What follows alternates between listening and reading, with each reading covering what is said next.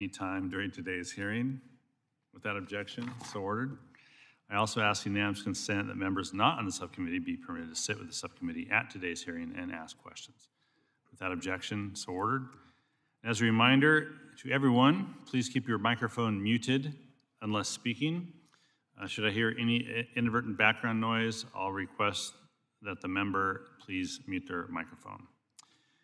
A reminder as well to insert a document into the record. Please have your staff email it to documentstandi@mail.house.gov. Now start with my opening statement. Good morning and welcome to today's witnesses and everyone joining the Aviation Subcommittee's hearing titled Bridging the Gap, Improving Diversity and Inclusion in the U.S. Aviation Workforce.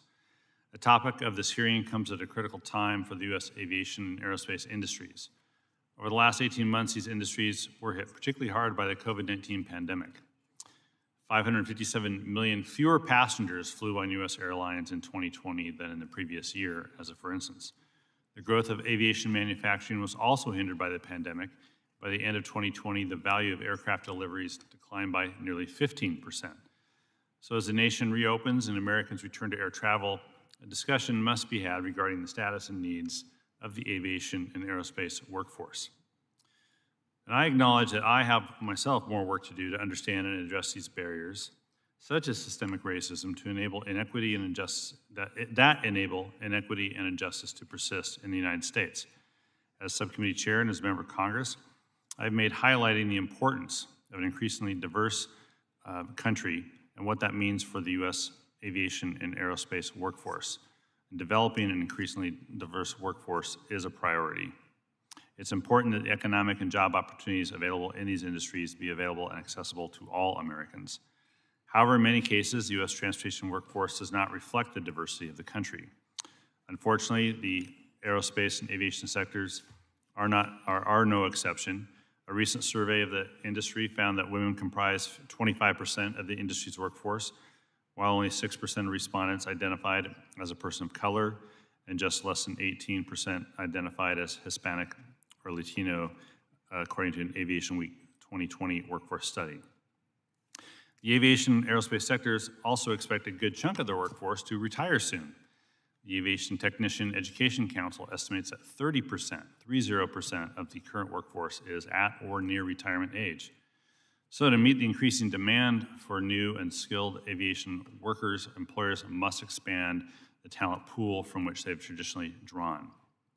To fill existing and future workforce needs, several challenges must be met head-on, and today's witnesses will help this subcommittee to better understand the need for diversity in the U.S. aviation and aerospace workforce and challenges faced in their journeys to succeed in this industry. I'm pleased to welcome Dr. Rebecca K. Luty, Assistant Professor at the University of Nebraska at Omaha's Aviation Institute, to share her research findings on representation in aviation and challenges to improve diversity in the sector. One such challenge is the basic lack of exposure to aviation and aerospace careers for young people, especially from minority communities and women. The federal government and industry must make a concerted effort to help promote these careers among these communities to better diversify the workforce. I'm pleased to as well welcome Captain Claudia Zapata Cardone, Executive Director of Community Relations and Outreach for the Latino Pilots Association.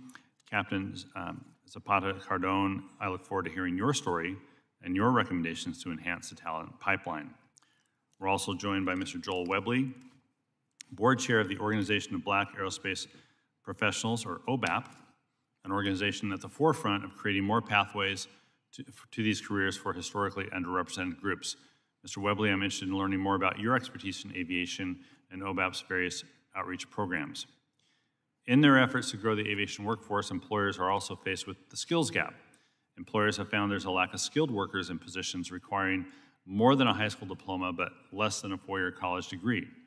According to a 2018 industry report, the skills gap may leave an estimated 2.4 million manufacturing positions unfilled between now and 2028, resulting in a $2.5 trillion loss in the economy. One way to address the gap is to help active duty service members and veterans to transition into well-paying careers in the aviation sector. Congress and this committee owe it to veterans to help them find pathways to the skills necessary for employment in aviation and aerospace.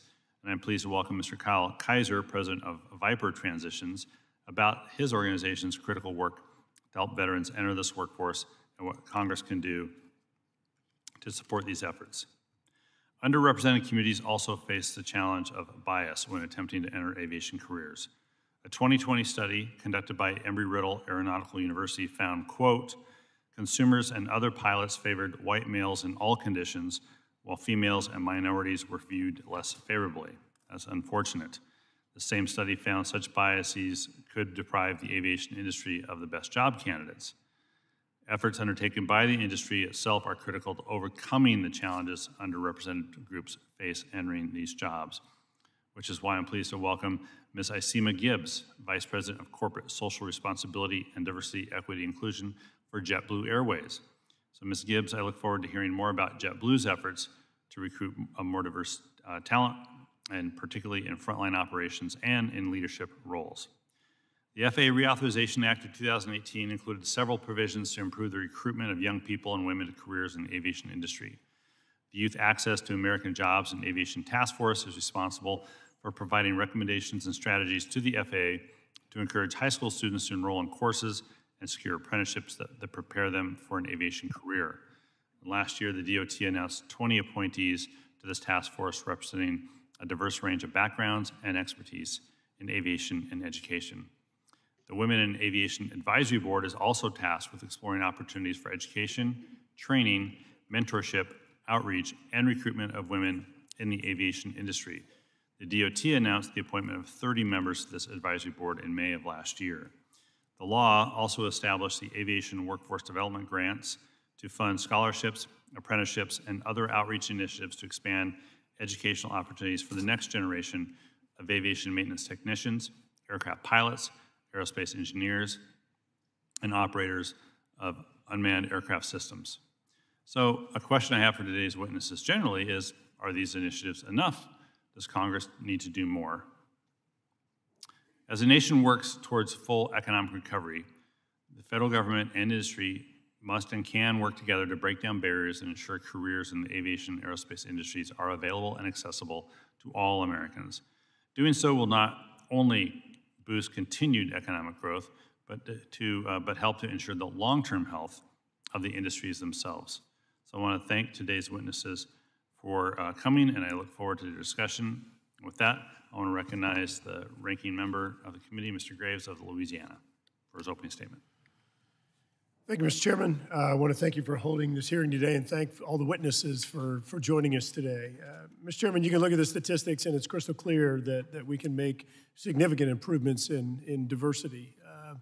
I believe the number of pilots that are women in the United States it comprises about 7%, and for flight engineers, it's even lower than that at 4.3%. We can make improvements in diversifying, including better inclusion of the communities of color in flight mechanics and in our pilots and engineers and others. There's no doubt. But Mr. Chairman, I think taking a step back, which is what we ought to be doing right now, we're seeing huge shortages in workforce across the United States. The aviation industry is certainly no exception to that. We have stepped in and done programs like the payroll support program, trying to ensure that when we saw these extraordinary drops in passengers, as I recall, 95% reduction in commercial passenger travel in April of last year, obviously it's impossible to maintain a workforce with those sorts of numbers.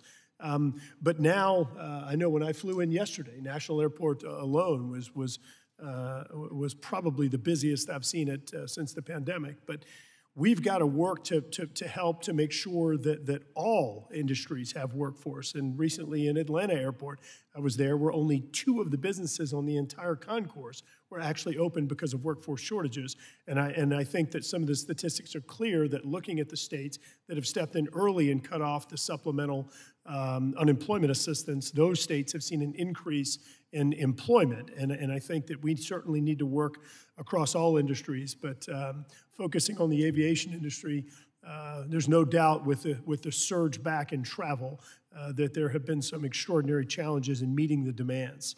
Um, in the aviation industry, there were shortages even before COVID, and we knew that there were increased retirements, that you saw that there were not as many folks coming into the workforce, and you're seeing an exploding industry, whether it's the aerospace. I know the chairman was telling me before the hearing that he was thinking about spending some of his excess $28 million on a trip to space, and we're seeing an explosion there in that industry, as well as unmanned systems, drones, and other technologies that are causing a surge in demand for aviation, for aerospace workforce. In the 2018 authorization bill, as the chairman noted, we did create grant programs. We created a task force trying to improve employment, improve diversity in the task force as well. And I'm very proud in my home state and in our district in Louisiana, right on the campus of the Baton Rouge Airport, they're opening up the Helix Aviation Academy, which is going to start its first 6th grade class this year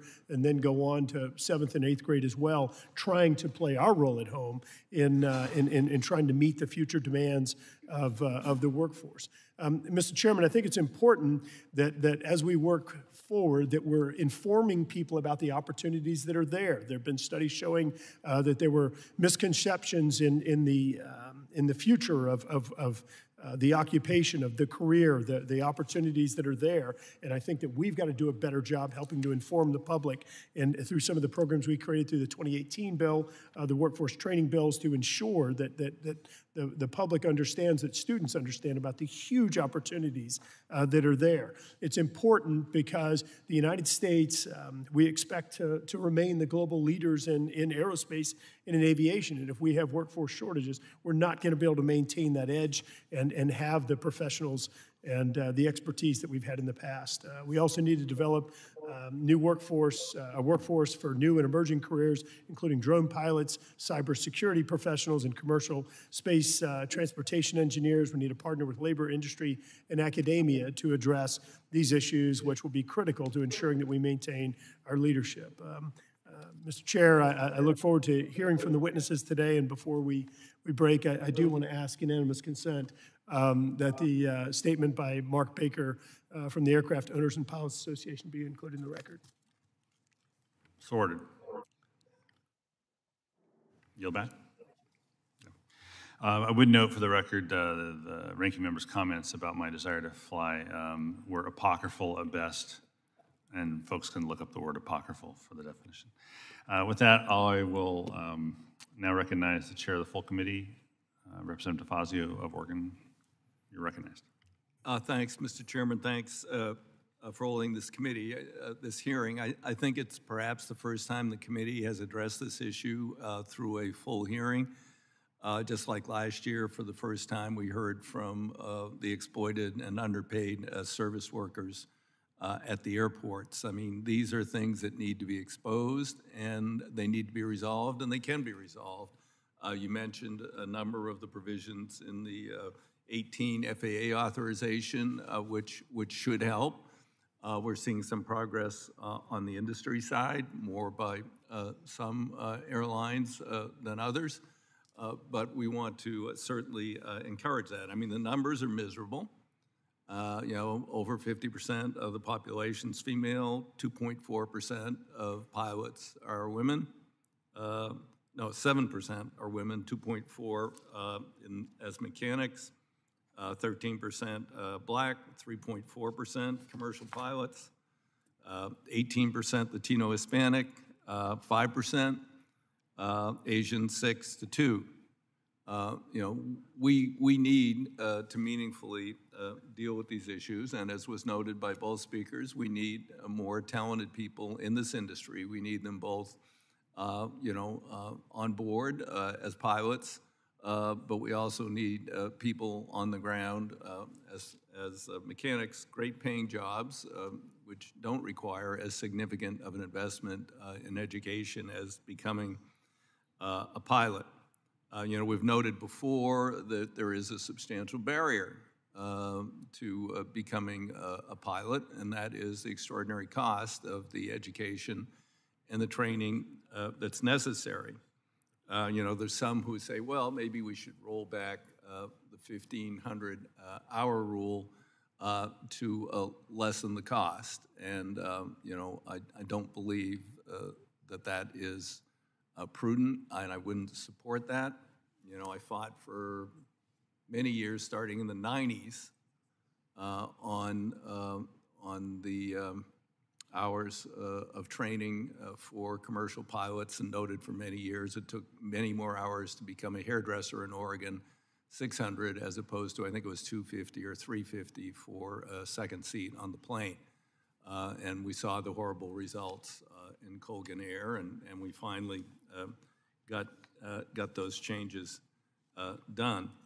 But finding ways to reduce these barriers, to induce young people, for mechanics, a lot of young people are not aware that about what a great trade it would be, and how they will be earning way more, shortly after they finish their apprenticeships than their friends who go on to four-year college in many with many degrees. So there are great opportunities out there. I won't repeat the things in the 18 bill that the chairman talked about, and I'm looking forward to hearing from the witnesses on their ideas for solutions today. So thank you, Mr. Chairman.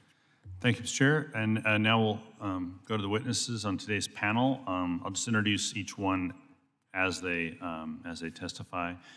First will be Dr. Rebecca Luty, Associate Professor, University of Nebraska at Omaha Aviation Institute. You're recognized for 5 minutes, and without objection, our witnesses' full statements will be included in the record. Dr. Luty, you're recognized for 5 minutes. Thank you. Chairman Larson, Ranking Member Graves, and members of the subcommittee, thank you for the opportunity to address the subcommittee to discuss developing a diverse aviation workforce. I'm an associate professor at the University of Nebraska at Omaha Aviation Institute and serve on the FAA's Women in Aviation Advisory Board. I'm here speaking for myself as an aviation professional with research experience in aviation workforce and diversity. My primary area of research is women in aviation. It is essential for the future of the aviation industry that we have broad representation within our workforce. A diverse representation of thought results in enhanced safety, innovation, and profitability.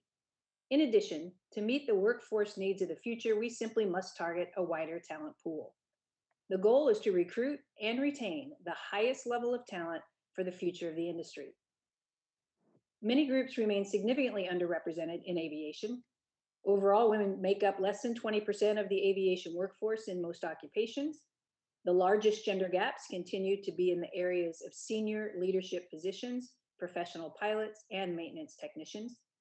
Only approximately 5% of airline pilots are women. Women in maintenance represent one of the greatest gender gaps in the industry at 2.5%. Further, the workforce in many aviation occupations lacks ethnic and racial diversity. For example, BLS data indicates the pilot population is 94% white, 3.4% Black or African American, 5% Hispanic or Latino, and 2.2% Asian. It's especially important to note that many of these numbers have changed very little over many years. And this brings me to my first recommendation. We must have better data on the numbers of women in underrepresented groups within aviation. What gets measured gets done. Establishing a comprehensive system of tracking data and reporting on trends is the only way to verify that diversity investments and efforts are working. As a minimum, the FAA should expand the data published for airman certification to include race and ethnicity. To increase the number of women in aviation, we need to address the barriers. Research has shown that barriers include a need for increased emphasis on youth outreach, lack of women in leadership positions, the high cost of entry, particularly for flight training, difficulties in balancing the demands of family and work, and negative culture to include gender bias and sexual harassment. Recommendations to address these barriers include formal mentorship and sponsorship programs, increased access to financial aid for students, and family-friendly policies such as paid family leave. The last barrier to discuss is perhaps the hardest to tackle. The evidence is clear that culture is a deterrent that hinders the ability to recruit, advance, and retain women in aviation. Changing culture requires a change to the overall system. That includes looking at artifacts of culture like language, uniform, and representation in images. And in addition, to change the environment, underrepresented groups must be part of decision making and considered for leadership positions. And lastly, there needs to be more effective education and awareness of the existence of bias and harassment and methods to address it. I've talked about the significant gap of underrepresented groups in aviation, some of the barriers, and some recommendations, but let me end on an encouraging note. In my over 30 years in aviation, I've never seen so much momentum behind efforts to broaden representation in our industry. We've seen strong initiatives from industry like the United Aviate Academy. We have best practices for aviation outreach to underrepresented groups, such as Women in Aviation, Girls in Aviation Day, and the many youth programs at the Organization of Black Aerospace Professionals. And perhaps one of the best indicators is the FAA Women in Aviation Advisory Board. The final report of this board is targeted for release in the first quarter of 2022. It represents many hours of work by industry leaders to identify bold recommendations to meet the goal of creating broader representation for the future success of aviation. I encourage you to carefully review that report when completed. I'll leave you with the following thought. Every system is perfectly designed to give us the results that we get. If we want increased representation in our aviation workforce, it's time to change the system. Thank you for your time. Thank you, Dr. Luthi. Now recognize Captain Claudia Zapata Cardone, the Executive Director of Community Relations and Outreach, Latino Pilots Association. You're recognized for 5 minutes. Good morning. Thank you, Chair Larson, Ranking Member Graves, and members of the subcommittee. It is an honor to appear before you today. My name is Claudia Zapata Cardone, and I'm a proud Latina pilot, a daughter of Colombian immigrants, and a union member. I am proud to fly for United Airlines as a captain on the Airbus 320. As someone who had a dream, I'm grateful for the opportunity to discuss with you today the importance of breaking down barriers and creating opportunities for all those who dream of flying, because that's what we need to do if we want to guarantee a strong, robust, and highly trained pilot workforce, while also maintaining the safest air transportation system in the world. When I was growing up, my father worked at the airport, and we would bring him dinner almost every night. I remember thinking how magical it must be to fly an airplane. My parents faced a lot of hardships along the way, each parent often working 2 jobs in order to support our family, but they were determined to chase their American dream. Looking at those airplanes every night, I didn't think that being a pilot was an option because I had never seen a pilot that looked like me. But the older I got, the more determined I was. And because of the work ethic instilled in me by my parents, I rolled up my sleeves and began the process that ultimately led me here today. I feel like I've achieved something beyond what my parents could have ever imagined, which is why I'm committed to creating a more diverse and inclusive aviation workforce, while also ensuring that the United States continues to remain the global leader in aviation safety. Currently, I serve as Executive Director for Community Relations with the Latino Pilots Association. In addition, I'm a proud dues-paying member of the Airline Pilots Association, the world's largest pilot union. Together, our outreach efforts are connecting with Latinx students from around the country to educate and demonstrate the amazing benefits of being an airline pilot. It's important that more people who look like me are able to access this profession and that we tap into the currently underrepresented pool of potential airline pilots to ensure a healthy and robust pipeline in the future. LPA and ALPA are committed to changing what the pilot community looks like while maintaining current safety standards. There are several steps policymakers can take to ensure we have an adequate supply of pilots, break down barriers, and help foster a more diverse and inclusive aviation workforce that reflects the communities and customers our industry serves. Chair Larson, thank you for your leadership in sponsoring the bipartisan Promoting Service and Transportation Act to help attract the next generation of transportation professionals while creating a more diverse workforce.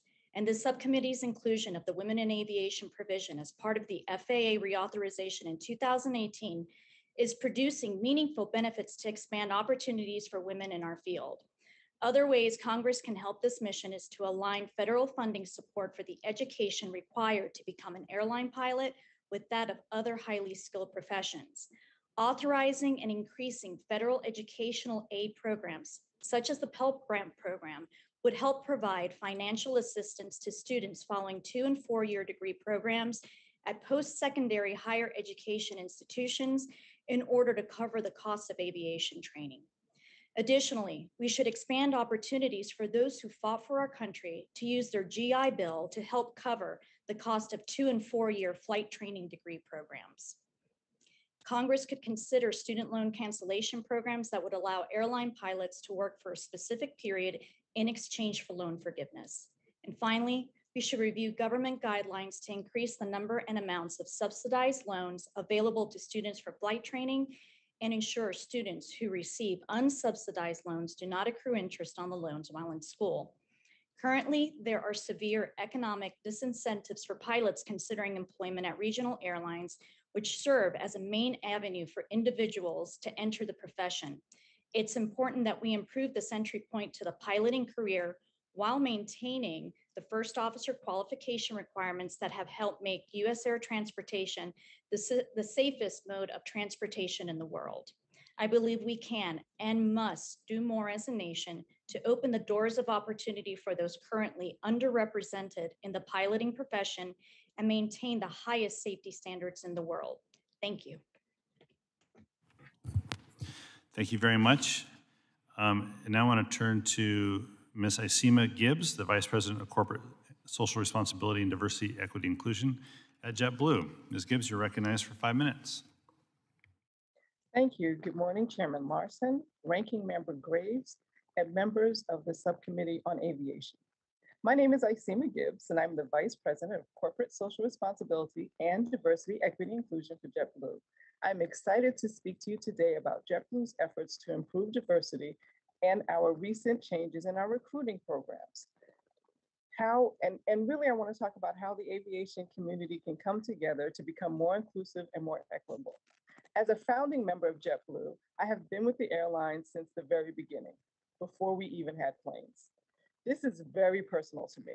For almost 22 years, I can honestly say I have often been the only person of color in the room and quite often the only woman at the table.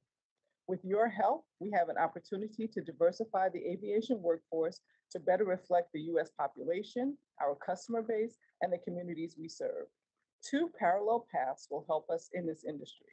1, increasing representation, and 2, building awareness for aviation careers as early as possible. One direct way we are able to affect our hiring pipeline is making sure that we are inclusive in that process. Over the past year, as we paused hiring during the pandemic, our talent and acquisition team used their time to produce a new interviewing method. It's called Blue Select. As we reimagined our diversity, equity, and inclusion strategy, we realized we have been using the same interviewing methods for decades. While continuing to focus on our culture, we completely rebuilt the process to reduce unconscious bias and increase diversity in the process. We're addressing inequities and helping to correct the biases where they exist. We are tackling diversity recruiting in 3 specific areas, focusing on frontline careers such as pilots and technicians, creating upward mobility in our support centers, and developing a more diverse slate for our officers and directors.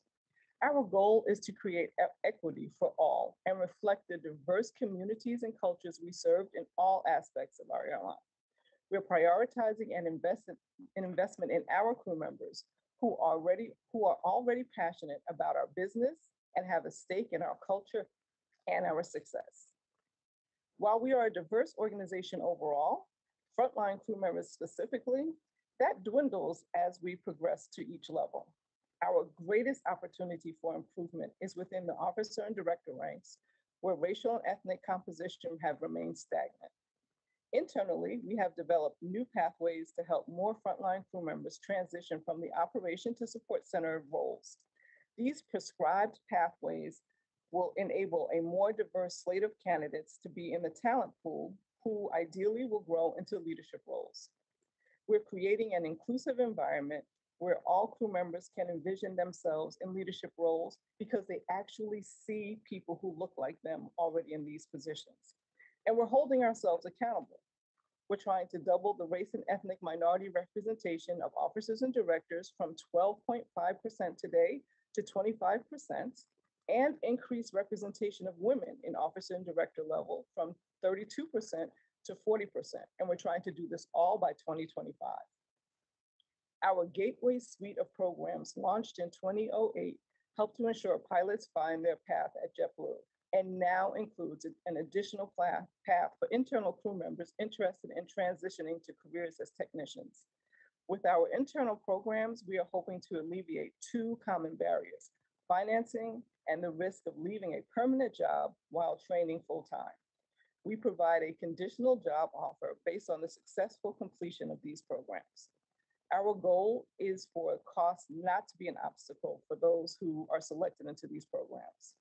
Moreover, our Tech Ops Apprentice program is an opportunity for well-paying jobs for those who have already completed their training and exams to earn an airframe and power plant certificate. It's a 12-month training program where apprentices can gain on-hand experience and mentoring while working in the operation. Upon successful completion, apprentices are offered positions as technicians.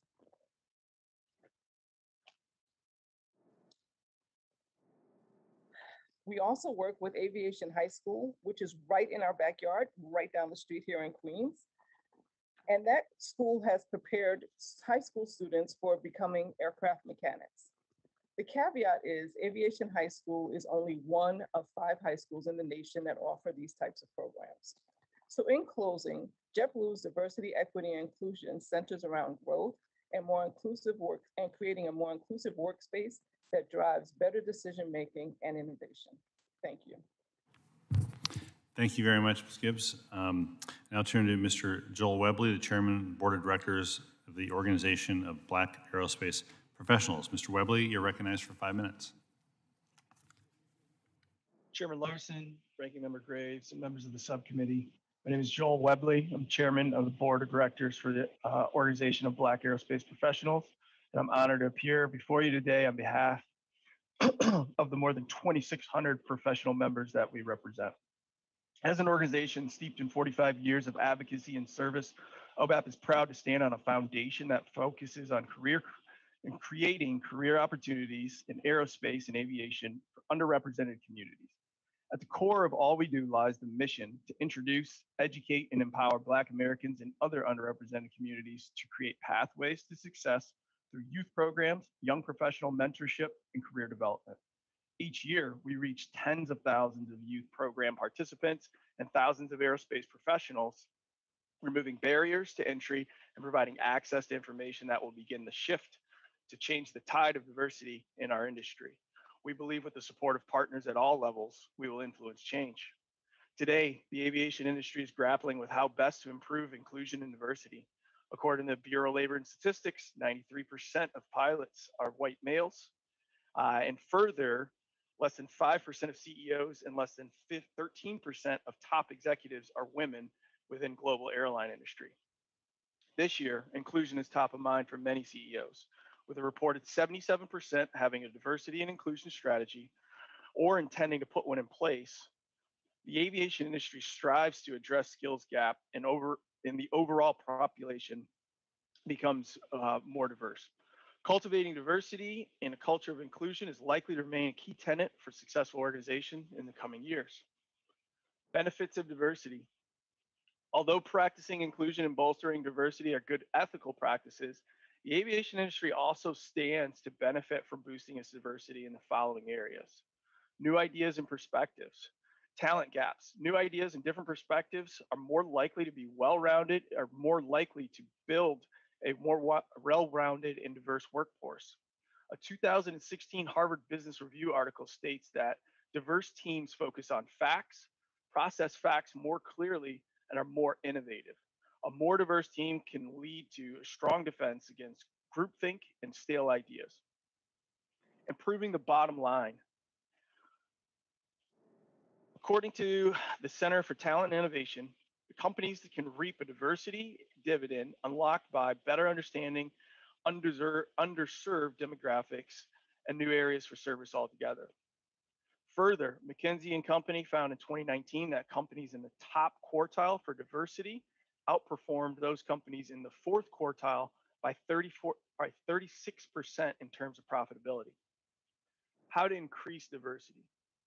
Aviation organizations and government can establish many different practices to grow diversity, including measurement. As Dr. Ludi pointed out, many businesses and agencies have made commitments to improve diversity, but there's a large gap in the available data to give decision makers a clear picture of where they currently are, as well as updated information on how to understand the effectiveness of diversity initiatives. As an industry, it's critical that we measure what matters and have a common data set from which to compare progress and make adjustments. More granular data from organizations such as the Bureau of Labor and Statistics, Department of Transportation, Department of Education, and other non-government entities would be extremely helpful.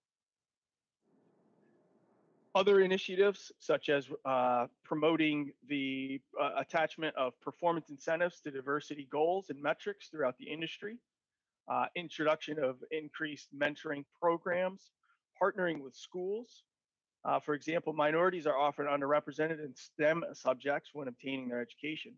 By working with schools to bring more female, Black, and other minority speakers to campuses, the industry can inspire more underrepresented groups to pursue an education that equips them for the field and ultimately to join the field.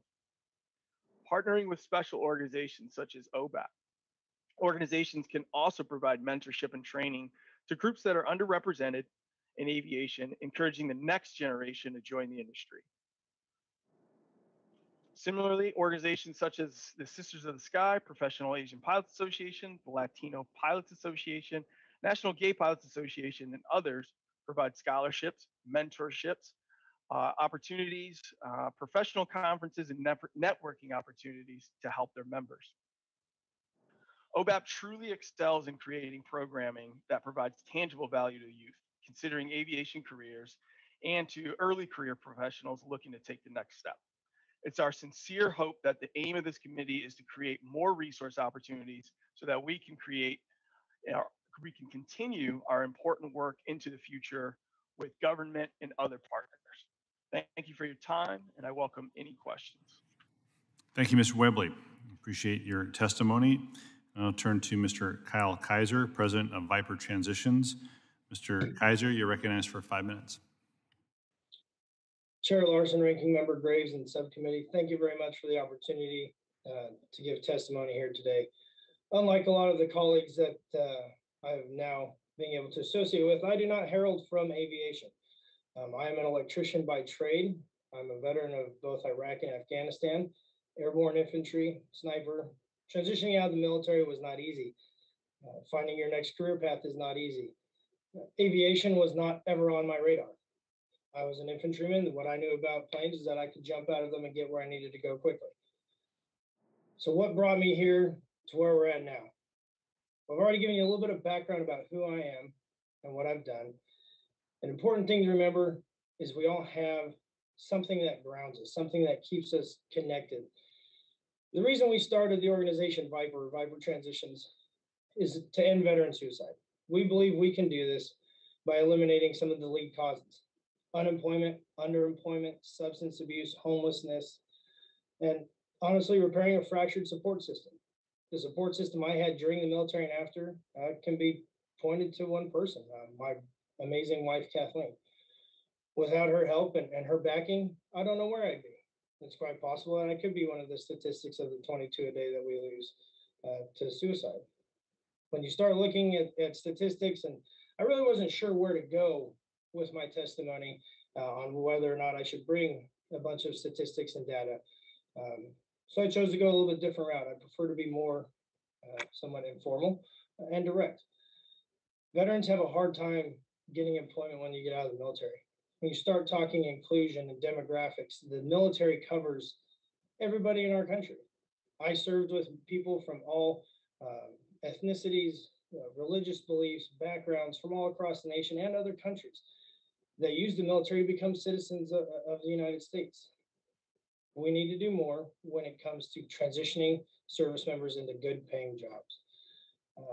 Ranking Member Graves mentioned industry, academia, and labor. I'm proud to say that Viper has a support in aviation from all three of those groups, namely AAR, AMFA, and AIM, have all come to back Viper in our program. In August, we're going to be launching our first cohort to address aviation maintenance. We designed a program that's 12 weeks long.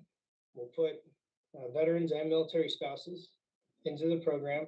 They'll get their training that they need to step into a career in aviation, whether they choose to fulfill the requirements of the FAA through Part 147 schooling afterwards, or go straight to work for an employer. They're on a route and a pathway set up to succeed. And I can't speak enough on what that does for the mental health of our veterans. I understand this is not a mental health subcommittee, but it does all tie together. When you're in the military, everybody knows who you are by what's on your chest and on your sleeve. They know if you've been deployed, they know if you've seen combat, they know what schools you've gone to. When you get out, you're just a name and a number. Thank you for your service doesn't pay the bills. And far too often, veterans are told, thank you for your service. The application line is there. We'll get to you if we get to you. And then when you do get to the interview, you get one of two normal comments. Either you're overqualified, which as an infantryman, I've very rarely got, or you're underqualified. Sorry, we need somebody with more experience. I would recommend that we encourage industry partners to expand apprenticeship opportunities.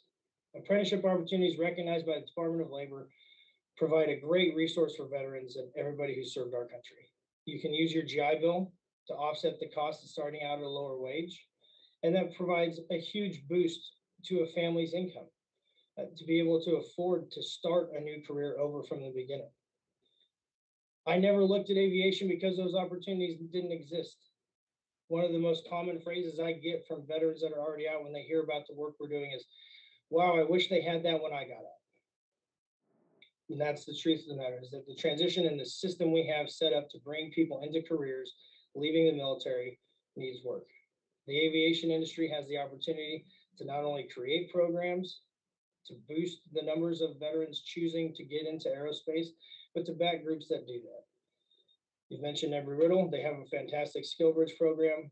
Viper Transitions is also a skill bridge program that targets all veterans from every branch, every occupation, including their spouses.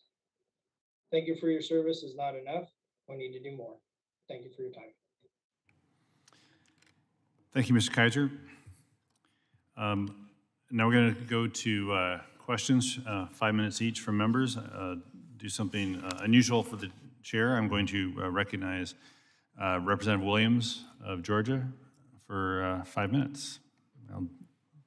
Thank you, Mr. Chairman. This is absolutely unusual. As a freshman member of this committee, I just knew that I was going to be 2 hours into this hearing. So I appreciate the opportunity. So thank you, Ranking Member Graves, as well as Chair Lawson, for holding this important hearing. And thank you to all of the witnesses for testifying before the subcommittee today. And I especially want to take a moment to welcome Captain Zabata Cordone, who is a constituent of my district down in Atlanta. My district is home to the nation's busiest airport, but right now the aviation industry does not look like my district. For instance, over half of my constituents are Black, but Black individuals comprise only 3.4% of all aircraft pilots and flight engineers. Y'all, we have a lot of work to do to make sure that our aviation workforce represents the diversity of the congressional districts and the nation that it serves. As a congresswoman from an incredibly diverse district, I know that diversity is what makes America strong. Diversifying our aviation workforce is the right thing to do, but it also presents an economic opportunity. As the aviation industry rebounds from the pandemic and works towards long-term recovery, the industry is going to need talent to fill its job openings. Diversifying its hiring pool will give the industry an opportunity to meet its workforce needs. Captain Zabata Cordone, it is important that members of traditionally marginalized communities have access to the aviation profession. Given that our country's pilots are 92% white and 91% male, and we have a lot of work to do to make sure the aviation workforce is reflective of the diversity of our nation, in your testimony, you mentioned that there are currently economic disincentives for pilots considering employment at regional airlines. Can you please elaborate on what those are? Thank you for the question. Yes, going into the regional industry is a way to build your experience. And traditionally, it has been the lowest paying job. Basically, when you were going in as a first officer at a regional airline, and I'm just going to use my example, when I was finally hired at a regional airline and back in 2010, my first full year, I made approximately $21,000 as a airline pilot. That's a huge economic disincentive. While the pay has increased due to market demand, it's still not enough. Pilots that are entering the regional industry, as Dr. Rebecca Ludi noted, it is there's a huge barrier there, especially for women. If women want to start families for family leave, pay and life of quality issues are still an issue for the regional industry. And that's something that needs to improve in order to bring more people into the piloting profession. As I said, when my first year not making that much money, it was very difficult to not only, pay rent and just live, but you also have to think about the financial barriers of the student loans that were taken out in order to continue in flight training, and that was a huge barrier. So those are things that need to be addressed and improved in order to have that robust pipeline. Thank you. And Dr. Lett, it is apparent that there's a lack of women serving in leadership roles in the aviation industry. In your testimony, you mentioned that mentorship and sponsorship programs could support the advancement of women in aviation. Can you give us examples of what such a program would look like in the aviation sector? Thank you very much for that question. We do know that women in leadership position, really members of underrepresented groups for that matter, in leadership positions, need to be, we need greater numbers and more representation there. So mentorship and sponsorship programs, particularly formal mentorship and sponsorship programs within aviation organizations, will allow us to identify top talent, make sure that that top talent is informed of the opportunities that are available to them, make sure that we have professional development for members of underrepresented groups, and just ensure that they're getting that sponsorship from those in leadership positions to make sure that they're getting the opportunity to make that leap and make that gap. And we may, certainly my colleague from JetBlue can probably speak more to what they have in place at their particular airline, but I think it's important and valuable that we do have that and again, a formal program to identify that top talent, make sure that they're getting the opportunities, and getting that attempt to increase the numbers of underrepresented groups in those key decision-making roles. Thank you. And Ms. Gibbs, I'm unfortunately going to run out of time, so I'm going to ask that you submit your answer for the record. In your testimony, you identified an opportunity to increase diversity within the officer and director ranks where the racial composition has remained stagnant. And you mentioned that JetBlue has developed some new pathways to help crew members to grow in leadership ways. So if you could submit that to more details about that to those pathways for the record, I would appreciate it. Absolutely.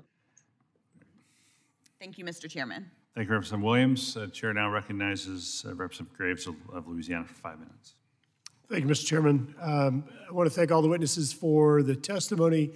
Mr. Kaiser, thank you for your service. And I wanted to ask you a question about some of the training programs that you're implementing now. I understand from your testimony you're starting an aviation maintenance program. Can you talk a little bit about sort of the expectations from the various training programs for active duty service members and veterans and their spouses, kind of the results of the programs and what we can expect?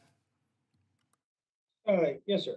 So what our program, the aviation maintenance program that we're getting ready to launch here in August, is a little different from most transitions programs. In order for somebody to come through our program, they have to be guaranteed placement, either in a 147 school or with an employer. We don't like guesswork when it comes to transition and what you're going to do with your next career. We think there should be a pathway set up to get that taken care of. As far as the program is concerned, it's a 12-week program. It's going to cover general aviation. You'll leave. You won't be an AMP. We'll go ahead and clear that up. I liken it to a pre-apprenticeship.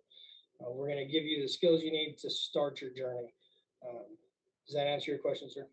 It does. It does. Thanks. So do you believe that this is something that can be replicated, or for some reason you think it's unique to your area or the way that you're administering the program? I believe our program is unique. However, it is definitely something that can and should be replicated, in my opinion, across the board. I look at industry screaming for manpower and needs, and it's no secret aviation is not much different than the other industries I work with. As far as retirement, people are leaving. They're not going to be around anymore. What are we going to do to fill that void? And there's 200,000 service members getting out of the military annually. Can you speak to how you think that your efforts or these efforts will contribute to diversity in the workforce? Yeah, so in the military, I served with every ethnicity I could think of and religious belief without any issue. And when you're getting into the military, all of those people and all of those demographics are still there. The representative congresswoman from Georgia, that near and dear to my heart, Fort Benning, infantry school, airborne school, sniper school, all took place in Georgia. What are the statistics of African Americans serving in the military in Georgia? Those are things that we can look at. And as programs are developed, they should keep in mind when you're looking at veterans in the different areas. In Alaska, we work with a lot of groups for Alaska Native veterans, working to get the Alaska Native veterans who have served into careers here and abroad. So there's no shortage of the opportunity when looking at the military to target and support diverse groups. Thank you. Dr. Luty, thank you for your testimony. You mentioned that there has been a challenge, I think, in absorbing, or excuse me, I guess the transition of female aviation students into the private pilots. And I just wanted to make sure I followed sort of what you were trying to convey to us. Are these being absorbed by the commercial aviation space, or what is the reason for that lack of conversion? So it's an important, I think, data point to look at, because our student pilot representation for women is a little over 13%. When you look at private pilots, it's about 6%. And the number of private pilots, women who are private pilots, has only increased by less than 0.5% over 15 years. So why is that important? It's important because it's a pipeline indication of coming into the profession. And it's important in terms of how do we do a better job at converting that 13%. First of all, let's get that higher, but that 13% of student pilots into private pilots. And there's several barriers I think that we can look at in that area, including cost, some factors for the training environment, that sense of isolation, the need for community of support, and some other areas. But that was a point of including that particular data point. Thank you. I appreciate the clarification. Last question, Ms. Gibbs. Could you just shed a little bit of light on JetBlue's new method of interviewing Blue Select? Sure. Blue Select is an initiative that we put forth to ensure that we have an opportunity to reduce bias in the interview process. And oftentimes bias is not intentional, but it is prevalent. And so our Blue Select program is a way to, it's a competency-based interview selection process that allows us to really hone in on the skills that we're looking at and not allow for a lot of opportunity for you to insert your particular bias, because everybody's seeking the same information from the candidates. And that's our Blue Select program. Great. Thank you. I appreciate you sharing that. Mr. Chairman, yield back. Thank you. I now recognize myself for 5 minutes. I'll first go with Dr. Luty. Can you be more specific about the use of data and what you think we can do to help develop data? You said number one thing, we have to develop this data. So what data and how do we use it? Yeah, thank you for that question. One of the key areas, again, is coming back to that, what gets measured gets done. So we need a better baseline of information of where we're at in terms of women and underrepresented groups. And so we do that through, it's a challenge to come up with the data points in this area.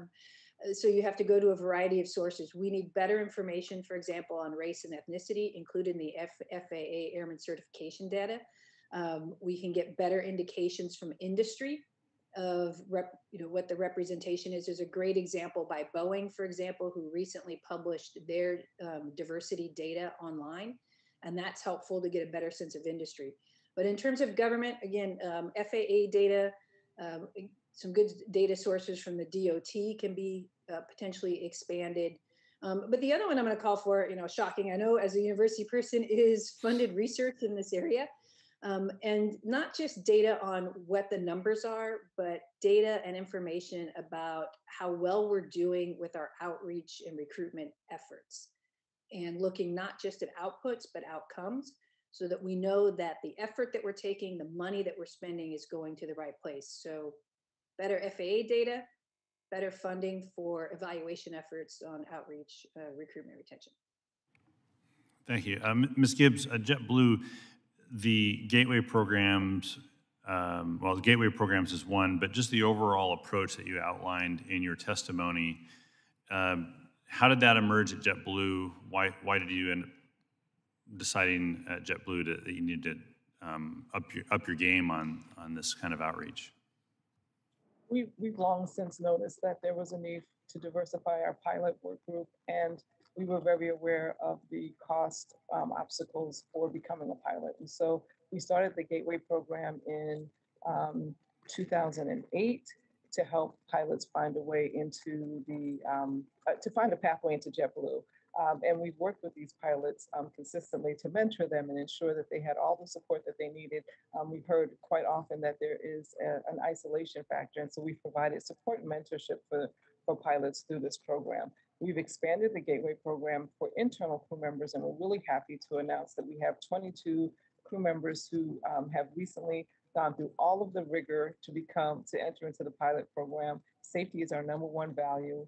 And we are putting forth those 22 people in 2 separate classes and helping them, really mentoring them to become pilots. But these are JetBlue crew members. And so how better to show your commitment to our industry by taking people who are already here and already committed to the company and offering them an opportunity to become pilots. And so we have flight attendants and people from so many different backgrounds who will enter into this program and become pilots. And then the second program that we've created most recently is to encourage crew members to become technicians. And so we're just starting to take applications and recommendations there. And we'll be launching that program and having those crew members get on their way and their pathway for that program as well. So those are the 2 main gateway programs that we're doing for both pilots and technicians. And then we have a program to bring crew members from the operation into our support centers. Our support centers are our corporate offices, and how do we help them become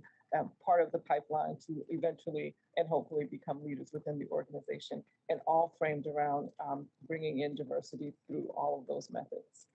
Yeah, thank you. Mr. Webley, heard some about mentoring from previous 2 witnesses. I don't know there's a formal role that Congress plays to expand mentoring, but do you have ideas about mentoring and expansion of mentoring programs?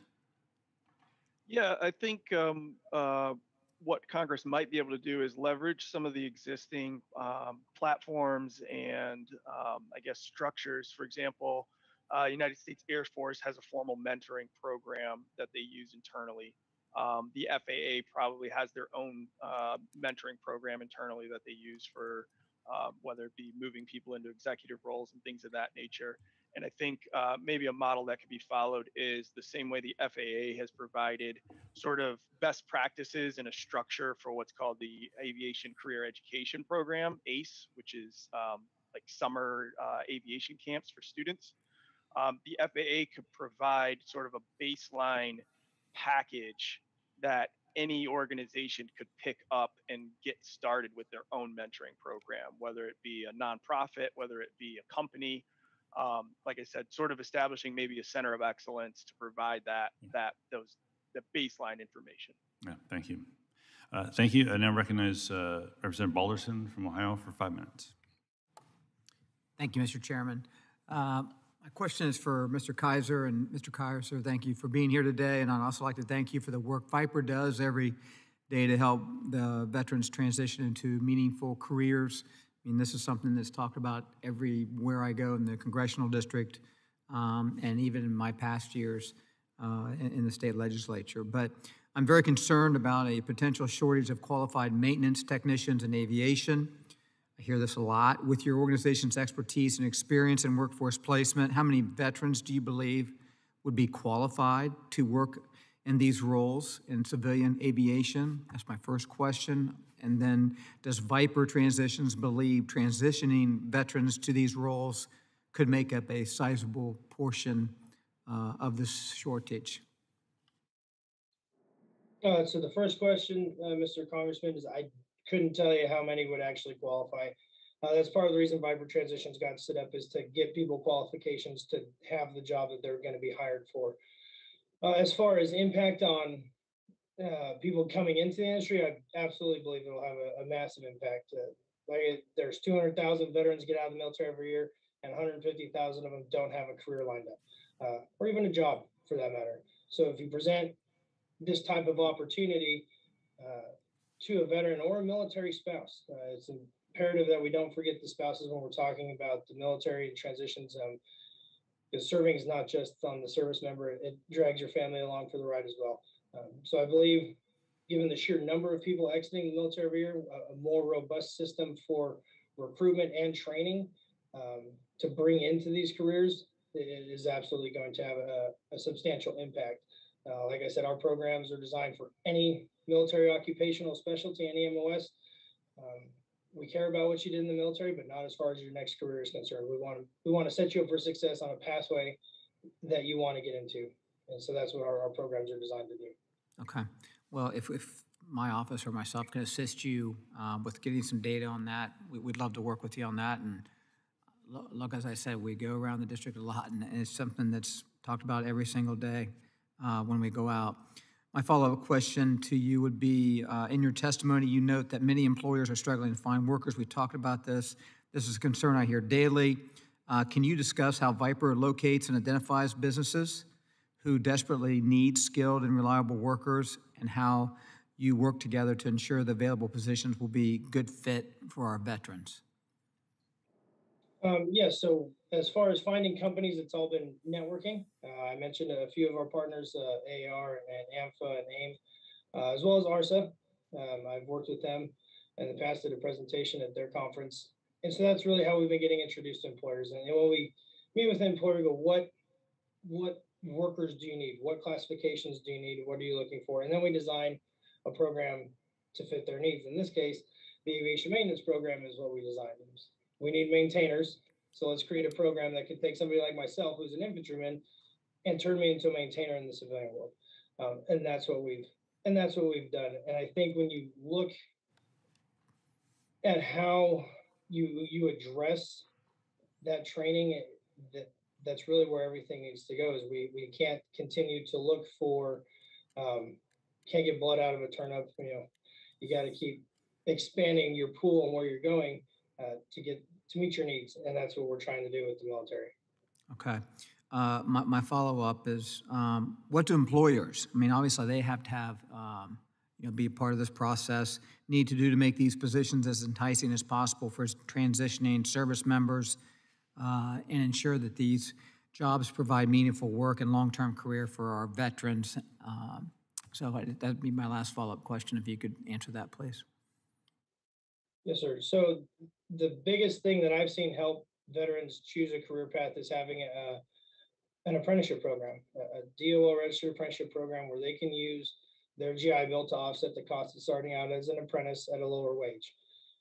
Most folks that we target, E1 through E6, not that we don't work with everybody. Our first electrician class had a major in it. When you're targeting E1 through E6, usually they're younger. They've got a young family, mortgage, card payments, credit cards, all of the same bills that every other person is going to have. So when you have the opportunity to offset your costs of living with the GI Bill while you're on the job training, that is huge. That would be probably the single biggest piece of advice I would give an employer. Okay. Well, thank you very much. My time is up. Mr. Chairman, I yield back. Thank you. Thank you. The chair recognizes now Mr. Carson for 5 minutes.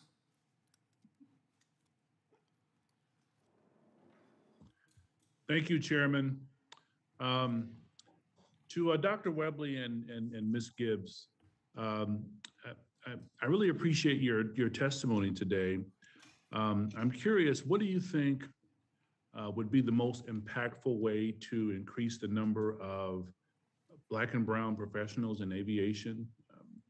Is this led by industry, or is there more action from the FAA and DOT to better implement programs already in place? What new efforts should we even reconsider? What can our subcommittee do to advance diversity in aviation? Just to clarify, Congressman, you said Dr. Webley. I am not a doctor, so I just wanted to verify you're addressing me. That's all right. That's all right. People call me Dr. Dre, but that's okay. Accept it, you know? No, no worries. I just wanted to make sure it wasn't for Dr. Luddy over there, the question. So, but since I am talking, I'll go ahead. So there's 3 pillars that we focus on, and I think government, whether it be the FAA or DOE, any of the agencies that this stuff falls under their purview. 3 pillars that we focus on, and where there's always room to partner, is awareness. Number 1, a lot of underrepresented people are underrepresented in these career fields because they don't even know that they're an option.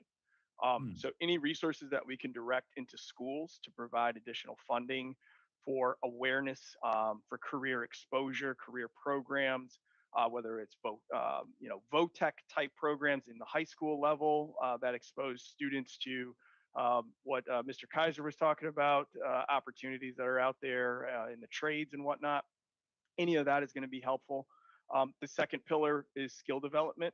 Once people become aware of these career opportunities, at OBAP, we work hard to try and make sure that they build skills that are going to make them competitive to actually be able to land these careers. We're not interested in lowering standards by any means. So all of our efforts go to making sure that whether it's our members or whether it's the students that we interact with, that we're developing programs that raise them up to competitive levels in terms of their skills. So any kind of resources that can be directed to that, whether it's making education more affordable, whether it's leveraging the massive network of community colleges that we have across the country that can provide quality education at affordable rates. Any of those types of programs are very useful. And then the third one is access and advocacy. Exactly what's happening right here by giving organizations such as OBAP and Viper Transitions and Latino Pilots Association, et cetera, a seat at the table so that we can share our ideas and have them be considered by folks that like yourself that make decisions. That's incredibly important. So I pass it off to the next person. Thank you. Yeah. I concur with those observations. Access and opportunity are 2 of the greatest ways that we can increase brown and Black representation in aviation.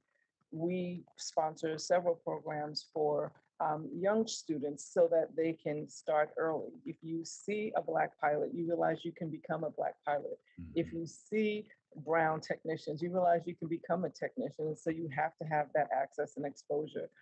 A seat at the table is incredibly important because being in the industry, we can offer suggestions for ways that government can come to the intersection of private-public partnerships, and how do we then expose young people to the industry that I love so much and I've been part of for so long. And so there are ways that we can become a little bit more intentional in the work that we're doing in order to increase representation for technical positions. And then how do we continue to push forward opportunities so that minorities and women and diversity increases in the boardroom as well.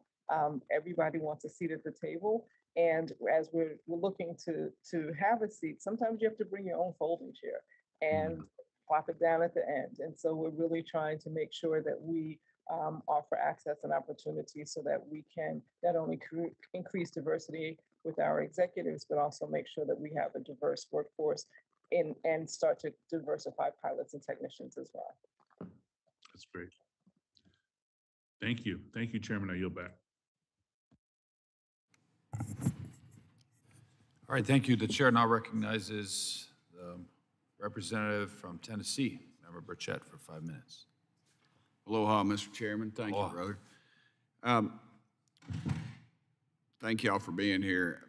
Ms. Gibbs, I appreciate your interest in addressing the aviation industry's. Oh, wait, first, Mr. Chairman, I wanted to submit for the record an article, Key Lawmaker quizzes airlines on delays and worker shortages, without any objection, if I could.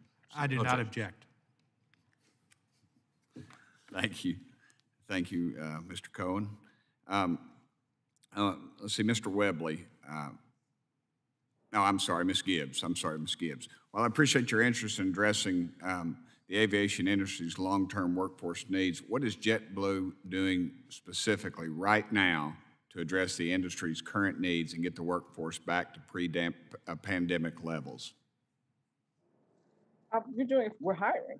I mean, that's one of the things that we're doing. We're doing a lot of hiring across the country to ensure that we have all of the proper people in place to service customers and welcome them back with a smile.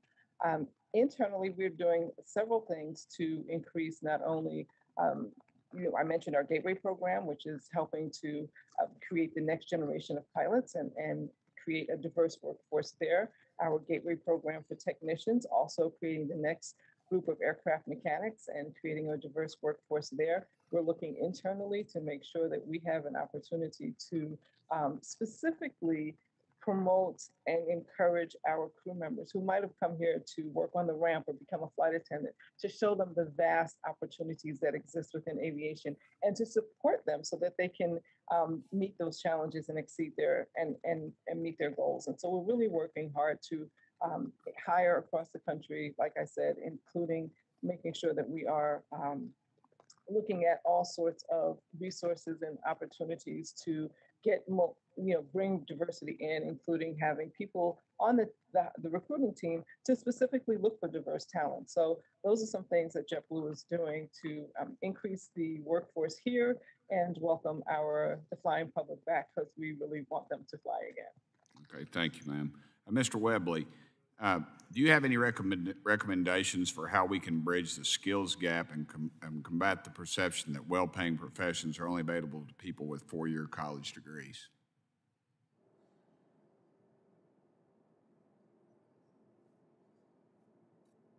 Mr. Webley? Sorry, I had to unmute myself there. Sorry about that.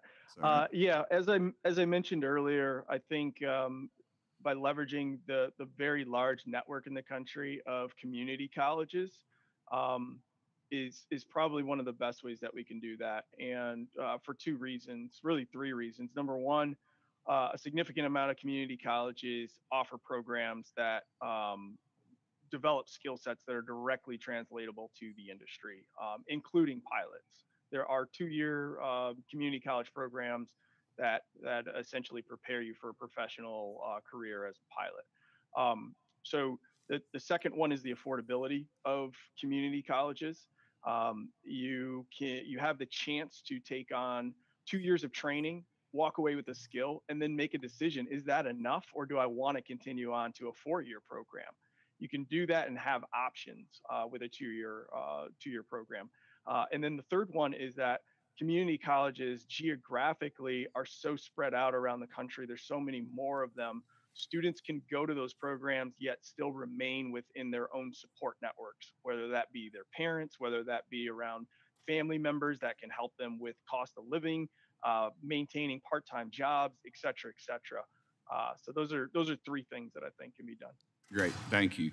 Mr. Kaiser, how can we better attract veterans to work within the aviation sector, and are there any notable barriers to entry for veterans looking to join the civilian aviation workforce? And for the record, Mr. Chairman, my mama flew an airplane during the Second World War. She's a friend of then Senator Cohen in the state legislature, now Representative Cohen, and she was exceptional. And after the war was waning, she was encouraged to go elsewhere because they just didn't need women pilots, apparently. So if you could answer those questions very quickly, I'd appreciate it. Yes, sir. I believe that the biggest barrier is what we've been hit on a few times, exposure. They don't know that the opportunity is available. They don't know where to find it. They don't know how to get the training. They don't know who to apply to.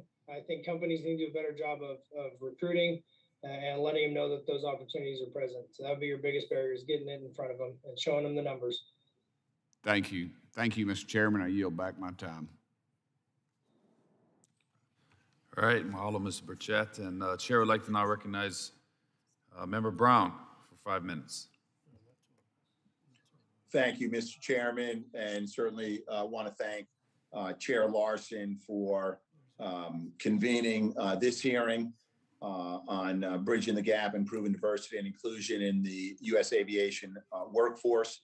Mr. Larson and I served together on the House Armed Services Committee, and we know that there in the military aviation context, we have not only a shortage of pilots and maintenance and navigators, but certainly a lack of diversity in those military occupational specialties as well. So I really do appreciate holding this hearing today. It's critical that we continue to work together to develop a robust and diverse aviation workforce. Unfortunately, the aviation workforce in the United States doesn't reflect the diversity of the nation as a whole. A lot of factors contribute to that. According to the U.S. Bureau of Labor Statistics, 94% of all U.S. aircraft pilots and flight engineers are white. We've heard this in our testimony today.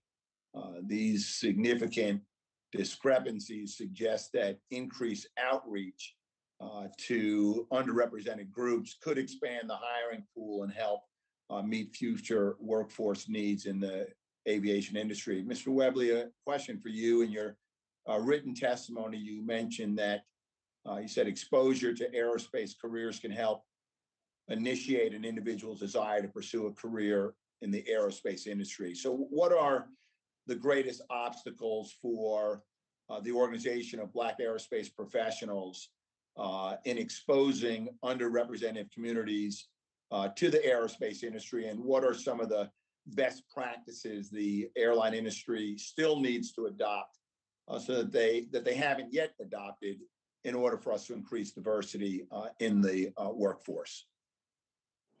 Thank you, sir.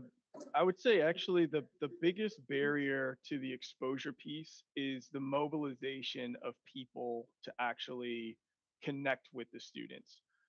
We've gone to great lengths, for example, at OBAP to develop a system that allows educators to come to us, request a speaker that can come to their school, match that speaker or match that request with our pool of speakers, check their availability, and do the logistics of actually finding a person to go to that school.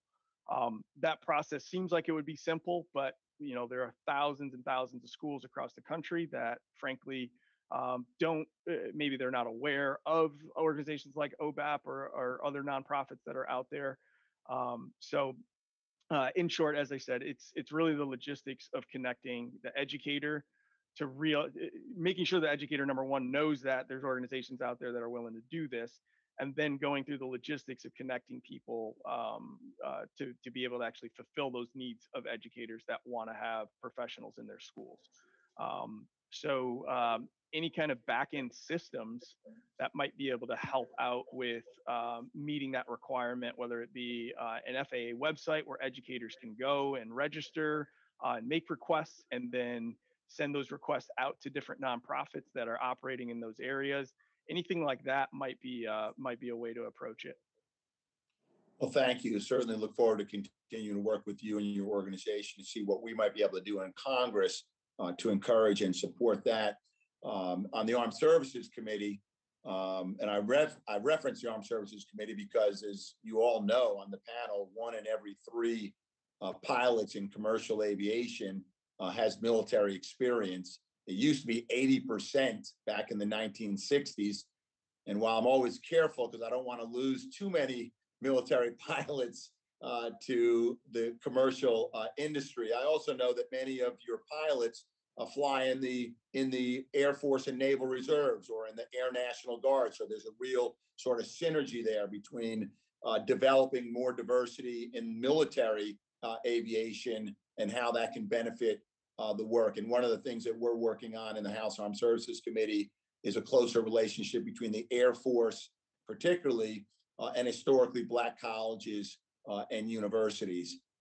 We've also directed the Secretary of Defense to look at barriers and obstacles for minorities and women to entry into aviation positions. And I hope that when that study becomes available, it may inform what you do as well.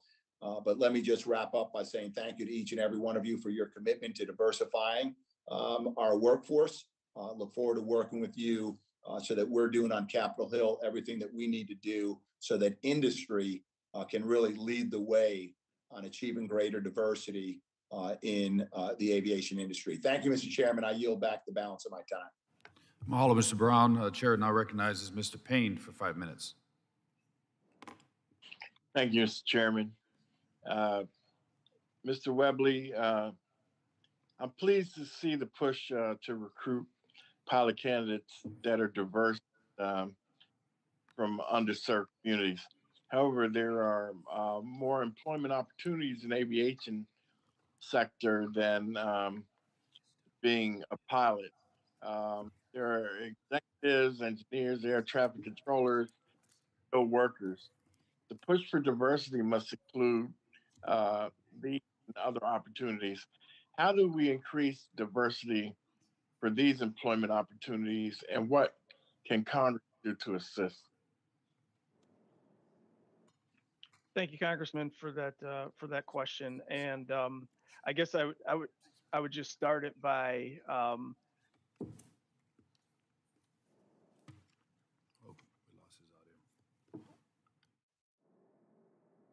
We can't hear you. Hold on. I'm sorry. Are you not hearing me anymore? Yeah, now we hear you. Go ahead. Okay, I apologize. So I'll be quick. I was just going to say, to your point, OBAP started out as the Organization of Black Airline Pilots. 10 years ago, we changed our name to the Organization of Black Aerospace Professionals to address exactly what you're talking about. Probably for every pilot job, there are probably 100 other jobs in the aerospace professions that are available. So we are definitely focused at OBAP on trying to expand the opportunities that are out there. I think some of the ways that we could approach this from a congressional standpoint is to expand opportunities such as the workforce development grants that were announced earlier this year. On the pilot side, there was the pilot and unmanned aerial systems operator grant, and then there was one for mechanics, but that doesn't address all of the other career professions that are out there. So I'd say more diversity within those grant programs, additional funding for those grant programs, so that organizations such as our organization can continue to do programming particularly for youth that are not focused on pilot careers, such as space, engineering, maintenance technology, et cetera. Excellent. And I look forward to speaking to you in the future also about the unmanned aerial space sector. I work with a African American consortium of drone operators, so I want to make sure they're connected to you as well. But thank you for your answer. Captain Zapata Cardone, encouraging young students to pursue a career in aviation is one of the best ways to bring a new generation into the field. Like you, I believe that increasing educational financial aid will allow more students, especially those from underserved communities, to pursue a career in aviation. If we do not increase financial aid, what will be the consequence? Thank you for that question, Representative Payne. The consequences is we're not going, it's very simple. As everyone has mentioned, we're not going to get that diversity, equity, and inclusion within the airline industry and the aerospace industry if we do not increase the financial aid. That is unfortunate. We can only do so much. All of our organizations can only do so much. As Mr. Webley described, we get requests all the time to go and speak to schools, but we are very limited. There's not that many Latino pilots that can go to these schools. Exposure is huge. The other thing is gatekeepers. A lot of guidance counselors out there do not realize that there are so many careers that are in the aviation industry that are available to their students. I can just quickly say that when I talked about wanting to be a pilot or a flight attendant, even when I was a teenager, I was laughed at. Granted, you can't see this because I'm 5 feet tall and I'm sitting down and I wear glasses. So the military was not an option for me either to become a pilot. But even when I finally became aware that I could become a civilian pilot, the financial cost almost made me walk away. I'm lucky that I had parents that were able to support me and able to co-sign loans for me, lend me money, and my own hard work of saving up money for all of the certificates and ratings. But it was overwhelming. And there were several times I almost left aviation because of the overwhelming financial barrier that is there. Thank you so much. And Dr. Luthi, if aviation industry does not voluntarily provide data for metrics such as race and ethnicity or occupation level, do you think that Congress should require it? Yes, I do. The short answer is yes. Again, how do we know where we're moving the numbers if we don't know where we're at? Some of the racial ethnicity data that we all talked about this morning all came from the BLS, which is a fine source, but it could easily come from a more defined source, if you will, by adding it to the FAA airman certification data. So yes, the answer is yes. That's an important. I'll yield back the balance of my time. Thank you for the short answer. Mahalo, Mr. Payne. The chair now recognizes Mr. Titus for 5 minutes.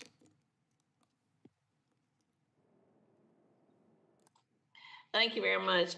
I just heard Captain Zapata Cardone mention about being short and wearing glasses, but I appreciate that. But I wanted to continue that kind of discussion. We've seen where outdated regulations really discriminate against women of minorities often. Sometimes it's height, sometimes it's weight, sometimes it's hairdo or style. I wonder if you could comment about how those regulations may have changed over time, or what we can do to push the industry in that direction so people aren't discriminated against for artificial kinds of reasons or cultural biases. And I'm assuming that question was for me. Yes, I'm sorry. Excuse me. Okay, thank you, Representative Titus.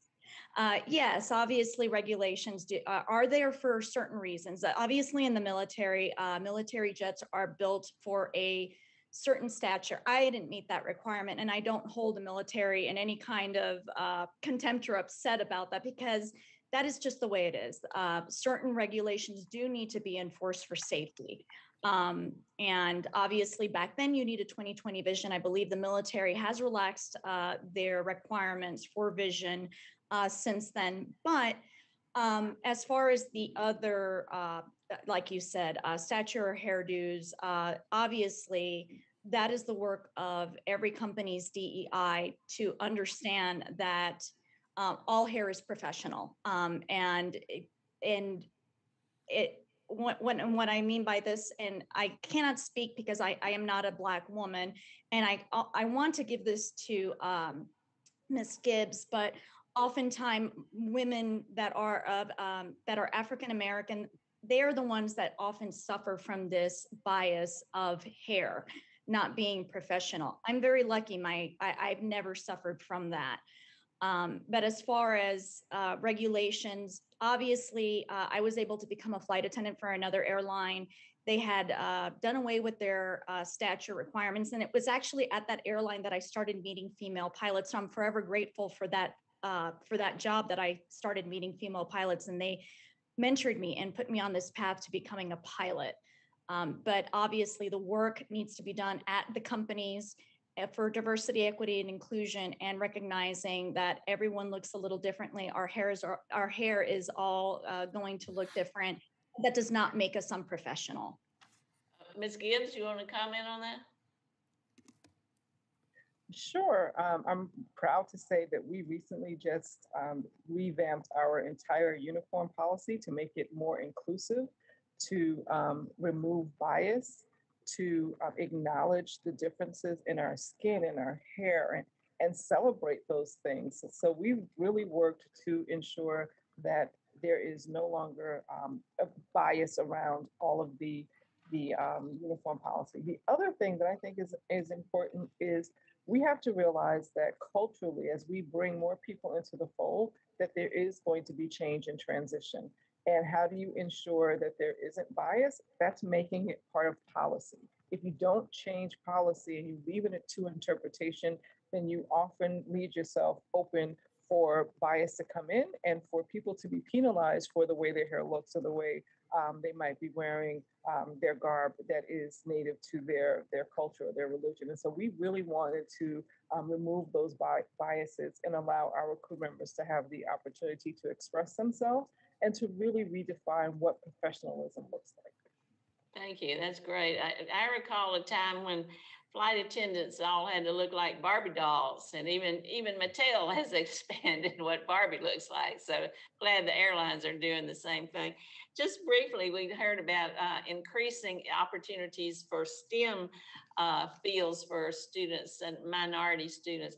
I've been working on something as a way to fund that is using the H-1B visas, the visas that's there. These are for foreign workers in high-tech sectors. If we could use a little more of that funding and designate it for minority serving or historical Black colleges, and so that it would go specifically for teaching STEM to those students, I think that's a way to help build that population, as well as the things like reducing student loan and Pell Grants. Would you generally agree that might be a good idea? Anybody? We absolutely agree. That's definitely a way to introduce STEM into to support colleges, but we have to start younger. We have to get the kids when they're younger so that they grow up loving aviation. So how do you take some of that funding and make STEM programs that are geared towards education that are really targeting younger students? That's true. We found that if you don't start by junior high, you've lost them. So maybe we need not just higher education, but public K through 12. Thank you, Mr. Chairman. I yield back. Okay, mahalo, and then the chair will now recognize Member Lynch for 5 minutes. Thank you, Mr. Chairman. Ms. Titus just stole my question or comment. So I'm former president of the Iron Workers Union in Boston, and you know, we adopted a program with women in construction to try to get women and racial minorities into the unions. We thought it made us a stronger union when our membership reflected the entire city of Boston. And thankfully, they've made leaps and bounds, and now we have women in leadership positions in that union over the past 30 years. So they've done a very good job of that. But what Ms. Titus and Ms. Gibbs have talked about, I also founded a charter school based on STEM. It's one of the most diverse charter schools in the city of Boston. But we really have to get in there early. Our charter school is 5th grade through 12th grade. But, you know, I struggle because when we put out, we had 3 English positions that were open, and we had about 140 applicants, but we had 3 math and science positions open, and we got 11 applications, because industry is just stealing that talent. And I'm just wondering, is there a way, can we establish like academic chairs that would pay a stipend or a bonus to math and science and STEM instructors and teachers to keep them in the schools at those young ages, so we can actually prepare these young men and women, you know, to get into STEM focused professions and really to open up the widest opportunity for them as they are educated. I'm just wondering, I'm trying everything, you know, to try to get resources to put those teachers in those schools to prepare these young people. And I'm struggling. I've had limited success. And I wonder if Ms. Gibbs, you seem to be all over this issue, if you might have some thoughts on that. I definitely think that offering stipends for our educators to stay in the school is important. But there are also so many programs to get college students who are coming right out of, who are about to graduate.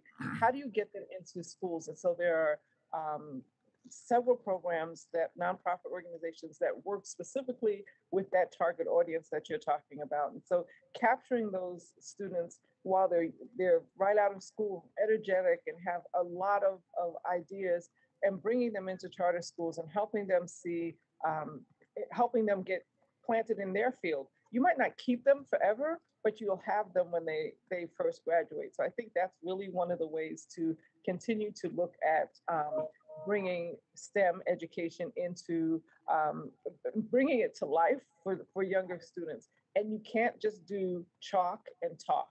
You have to really show all of the opportunities within STEM and all of the opportunities for science, technology, engineering, and math. And one of the ways to do that is to bring in careers and let people see the things that they could do if they pursue some of these avenues. So good luck, but I think definitely going after some college students and looking at the nonprofit programs that exist for that reason would be helpful. Thank you. Ms. Zapata, as a union sister, and I appreciate that, you're right up front on that. Do you think the unions have a role to play here? Is there something that ALPA could do, or the machinist union, to diversify the workforce? Absolutely.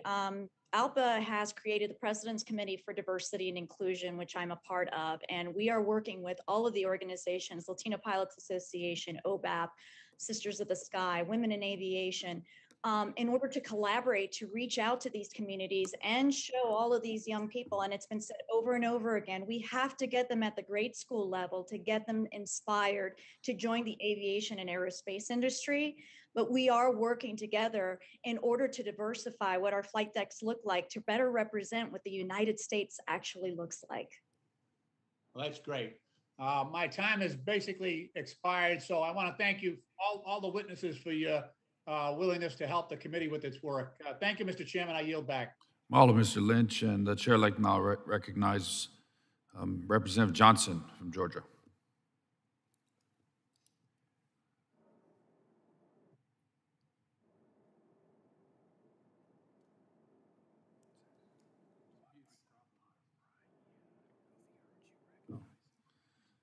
Representative Johnson.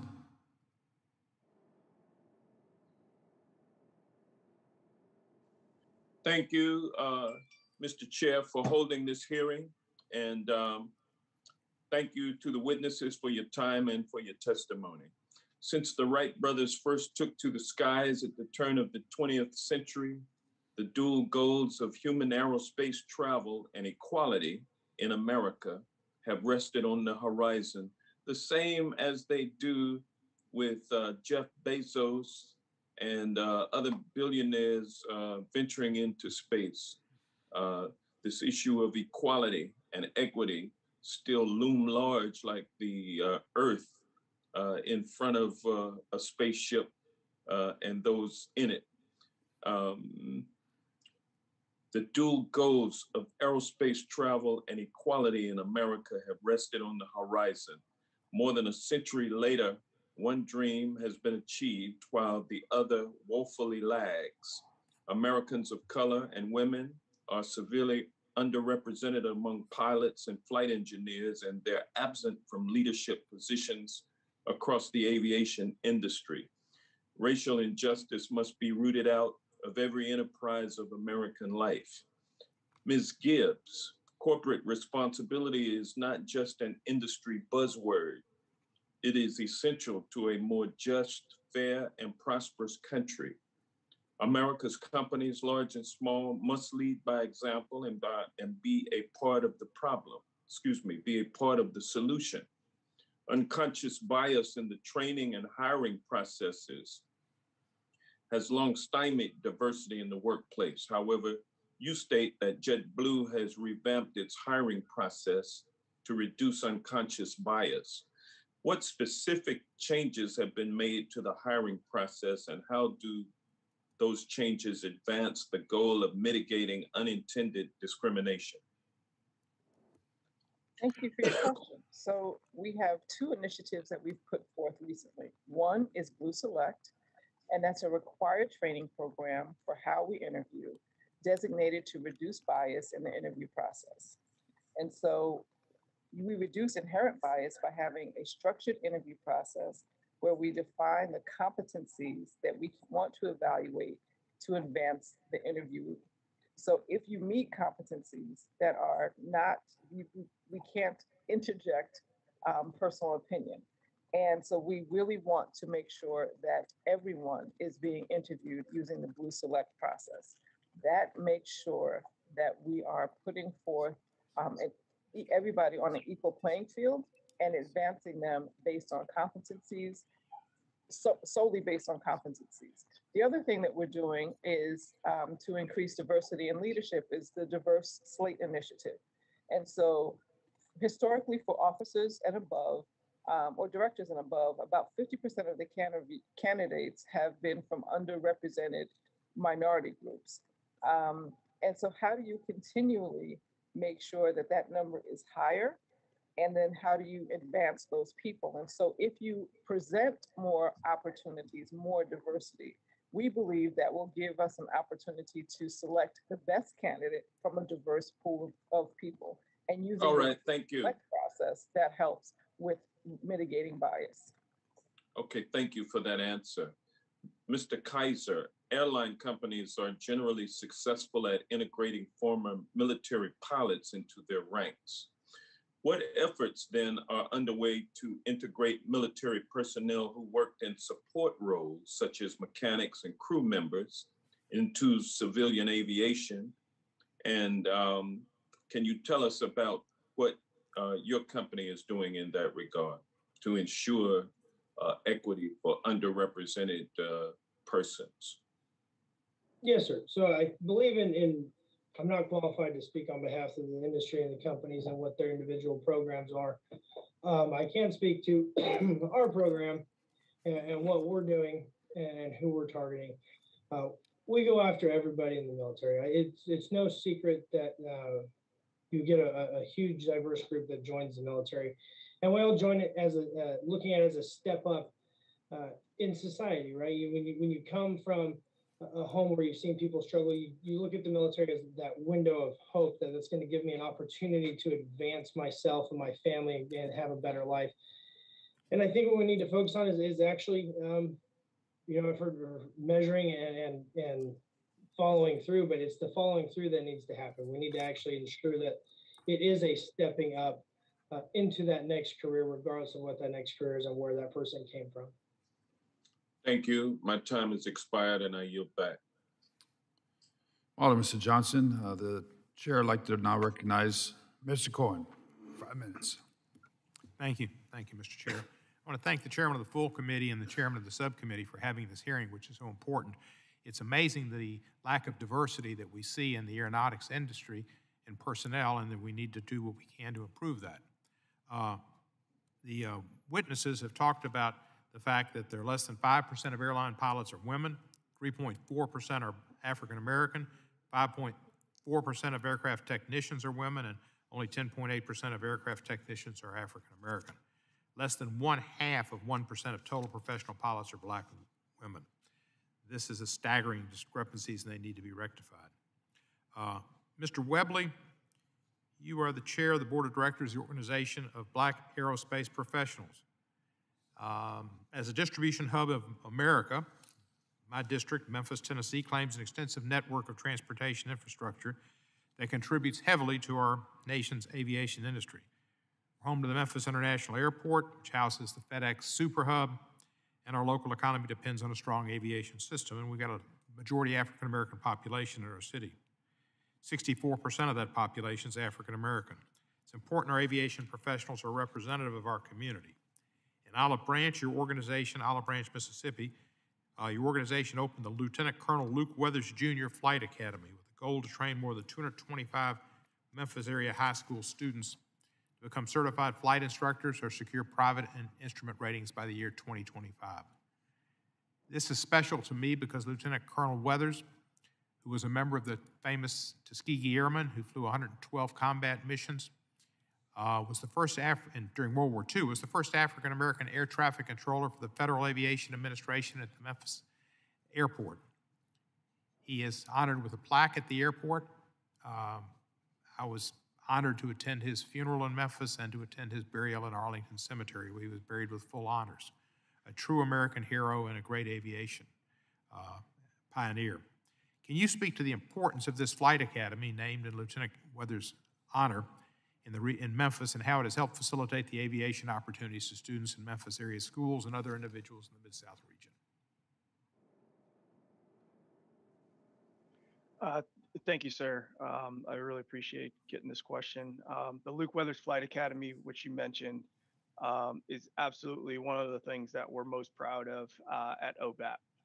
It's one of the very few truly nonprofit organizations that's not a university that is focused 100% on producing more pilots from underrepresented communities, specifically, like you said, the greater Memphis area. One of the things I think that makes Luke Weathers the most unique in the area is, again, we are not focused on generating revenue through that program. We measure our success by the impact and outcomes that come from it. Our students we consider our students to be members. They are part of our family. So the moment that they walk out of the door, out of the flight school, we still continue to care and be concerned about their well-being, whether it's their physical, emotional, spiritual well-being, etc. So that's one of the most important things about what Luke Weathers is doing with our partnerships through FedEx and the Greater Memphis School District, Shelby County School District. We've been able to train and educate dozens of new pilots. Specifically right now, we have 23 young Black women in training right now at Luke Weathers, which I don't think that number is matched anywhere else in the country in terms of effort to get that number. You talked about 0.5% to increase that number. Yeah, we're very proud of it. Thank you for your work and your organization's work and honoring Lieutenant Colonel Weathers.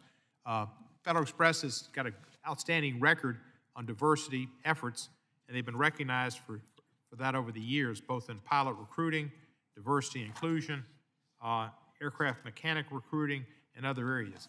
So I'm pleased that you're working with them and all. Let me ask the ladies on the panel, Captain Zapata Cardone and Ms.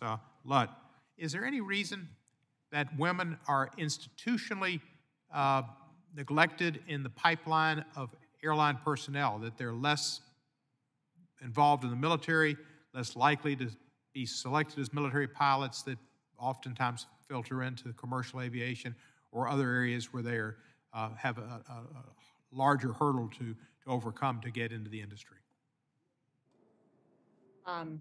Thank you for that question. The time is up, so I would like to ask if you would like for Dr. Ludi and I to submit a written response to that question. Time's up, but it's always, never time is up for two outstanding witnesses to respond to a question. Well, thank you. Obviously, yes, there's as Doc, and I always refer to Dr. Ludi's research that there's a lot of biases. There's a lot of unconscious biases, outright discrimination against women. And I mean, this isn't just in the military, and I have never been in the military, so I can't speak as a military pilot, but just in my own experiences, being dismissed, being told that, one of the funniest ones was I was told that I was not strong enough to be a pilot, that the aircraft would overpower me and I would never be able to recover from a deep stall, which is absolutely ludicrous. There are biases because I'm a Latina. People knew that I was, my parents were Colombian. Many people jokingly, but it still hurt, asked if I was becoming a pilot so I could do drug runs from Colombia back to the United States. And these are all microaggressions that add up. And that's speaking from my experience, listening to other women speak about their experiences. They've experienced different discrimination factors, but we all have the same story, that we all persevered. We try not to listen to these biases and continue on. And then I'll pass this off to Dr. Ludi. Well, thank you, Captain Zapata Cardone. You perfectly described the experiences that many, many, many women in aviation have, having read hundreds, if not thousands, of survey responses on this topic. So you're exactly right. So to answer the question, yes, it's, there's significant barriers, but this particular barrier, again, is one of the greatest. And if we don't address this issue, we don't move the needle. And that starts from the top with visible, loud commitment from leadership. And quite frankly, setting an environment of respect for all and zero tolerance for anything else, not just in words, but in actions. I want to thank the witnesses, thank the chairman for his indulgence in allowing me the extraordinary time. I yield back the balance of my time. No problem, Mr. Cohen. The chair now recognizes Member Holmes Norton for 5 minutes. Thank you, Mr. Chairman. Can everybody hear me? Yes, ma'am. My question is for Dr. Lutt first. Excuse me?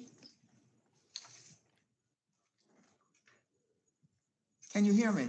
Yes, ma'am, we can hear you. Can you repeat your question and who it was directed towards?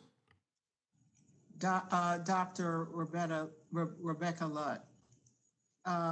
Dr. Lutt, your testimony outlined the challenges that women have faced in balancing work and family. I'd be interested in any concrete family-friendly policies that you think the aviation industry should adopt to retain and to ensure the steadiness of the career advancement of their female workforce. Thank you for that question, Representative Norton. We know we talked about culture and bias and those factors, but as an example, in one survey of women in aviation, 38% of the women said they had thought about leaving the industry. So if we can't hold on to who we have, we're not going to increase the numbers. And in a follow-up question asking why, the number one reason most often given was the challenge of work-family balance, followed by that workplace culture that we were just talking about with Captain Zapata Cardone. So we know it's an issue and we know it needs to be addressed. So how do we address it? We look at things like paid family leave, maternity and paternity leave, flexible schedules, and recognizing unique ways. We've certainly learned a lot in the last year on scheduling and flexibility, but we've also seen what's referred to as the she session in our industry, with disproportionately losing women in the workforce because they take up more of the burden of work at home and childcare and caregiving. So we need to recognize that as well. So I think it's important. I appreciate the question that we look at family policies like paid family leave and flexible scheduling to address some of these issues. Thank you. This is a question for Mr. Webley, because I'm interested that in your testimony, you described your organization's school outreach efforts. So I'd be interested in knowing how many school visits does your network typically conduct, let's say in a year, and how many do you think would be needed to effectively build awareness about aviation career opportunities? Thank you, Representative, for the question. So I could give you pre-COVID numbers because obviously with things that happened with COVID, being physically in schools no longer became an option for many of our members. So most recent data from 2019, again, that's pre-COVID number. By the end of February, we had reached 50,000 students, and we were on track to reach 100,000 students in a single year. Our program to date has reached well over 200,000 students across the country, hundreds of schools. I don't have my total number of schools in front of me, but I believe it's somewhere in the range of 250 schools, and that's just one organization. 100% volunteer program. We receive no dollars to operate that program. That's purely our members volunteering to go out and do the good work. So it'd be very difficult for me to estimate how many more schools But I can say that year over year, the program continues to grow. And what I would attribute that to is the more educators find out about it, the more they want us to participate in that program. So I would say the growth is probably limitless, especially if you start talking about outside of major city centers where it's easier to find volunteers. If we start going into smaller, mid-sized cities, rural communities, things of that nature, it probably is a limitless amount of educators that want to participate. Thank you very much. I yield. All right, do I have any more to testify? Just myself. Okay, well, I'm going to yield myself 5 minutes then. And first of all, I want to thank the chair and the ranking member for having this committee hearing. I think it's something very, very important. And I also want to thank the organizations that inspire future pilots and mechanics and children across the country to enter the aviation and aeronautics sector. Organizations like AOPA and ALPA and OBAP and Women in Aviation, and the thousands of pilots across the country who sit at career fairs and you know, aviation trade shows and military air shows, and so many that volunteer to inspire the next generation of aviators. Also want to thank Captain Zapata Cardone for your testimony. I think it was spot on, and as someone who is a native Hawaiian pilot, recognizing a Latina pilot that just decades ago was very few and far to come by. You know, it's quite an accomplishment of what you've been able to do, and thank you for sharing your story.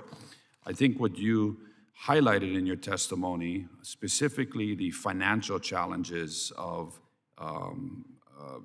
seeking an airline career or a highly skilled aviation profession career, is something that we as a Congress can address. You talked about the federal education aid programs, such as the Pell Grants and programs that in many cases are tied to accreditation.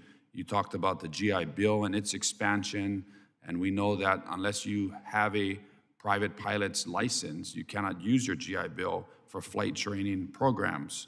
You talked about student loan cancellation and student loan forgiveness. I think these are all things we can do to incentivize aviation throughout the country. And so I want to thank you for your testimony, but direct the funding component of your testimony to Dr. Lute at the University of Nebraska and their Omaha Aviation Institution, which is an accredited program. Do you have any suggestions on how either the public or the private sector can increase the financial incentives or the financial opportunities for students, especially from minority and underrepresented communities, to pursue careers in aviation, to put them on pathways to get into American cockpits across the country? Yeah, thank you for that question. In addition to the financial aid that's already been discussed, there's a couple of areas to talk about in terms of cost. One, of course, is scholarships, acknowledging that organizations like Women in Aviation International have given out over $14.5 million in scholarships in their existence. But the other, to your point, is industry buying in and ponying up and putting some money on the table. And we're seeing some good examples of that. The United Aviate Academy, you know, if you get accepted to the academy, they pay for your private pilot license. Another one that I'm really excited about is AAR, which is a collaboration between a global aviation services provider and a maintenance provider, education, Department of Labor grant funding, and labor unions to help provide at no charge training for sheet metal courses, for example.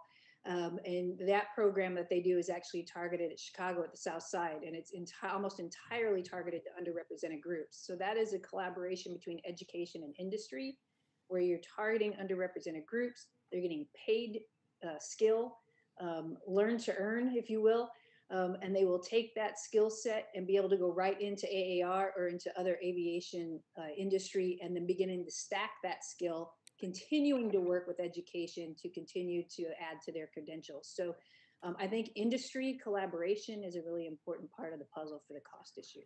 Are you seeing students that attend the program at the University of Nebraska that in addition to their college tuition and all the fees associated with that, have to cover the cost of their flight provider fees, which in cases can run from $40,000 a year up to $85,000 a year. Are you seeing that they're having issues utilizing the Pell Grant or other federal financial aid programs that could be, I guess, opened up more to aviation career fields? Without a doubt, yes. So we know, for example, the Pell Grant program doesn't even cover the cost really of tuition these days. So it's what, $6,400 max, I think, for the year.